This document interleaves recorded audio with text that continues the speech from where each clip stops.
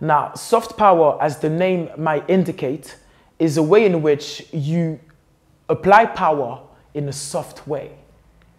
So for instance, if you was, let's say you're in a scenario where you have a man and you have a woman, the woman can apply power over the man, or the man could apply power over that woman in a way that doesn't involve strength, right?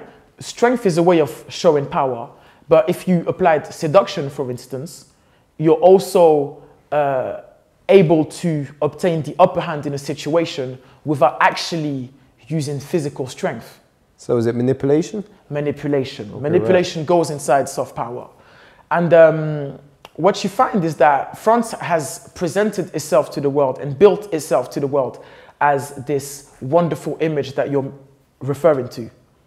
So they've done it via the presentation of luxury, right? So you think of the world of fashion, right? You know, the biggest fashion companies are in France. Yep. You know, you think of Louis Vuitton, Chanel, Yves Saint Laurent, right? All of these big names in the fashion world, right? That obviously tend to work closely with the celebrities. So they'll just send free clothes to celebrities, celebrities wear it, and now everyone who follows that celebrity is thinking that this is the way forth. And this is how to demonstrate that you're living a good life, right?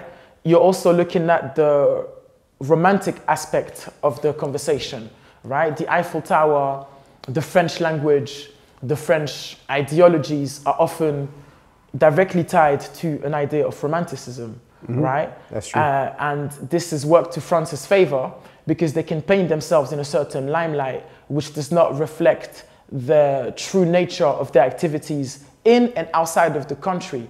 We can't forget that they have a firm involvement in the on and in the African continent in regards to political activities which reflect ultimate imbalance.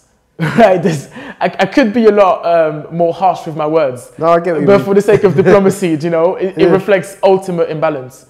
And this is what you're literally looking at. You're looking at a country that has built its reputation using soft power in a manner that I don't know many countries to have done as well as France did.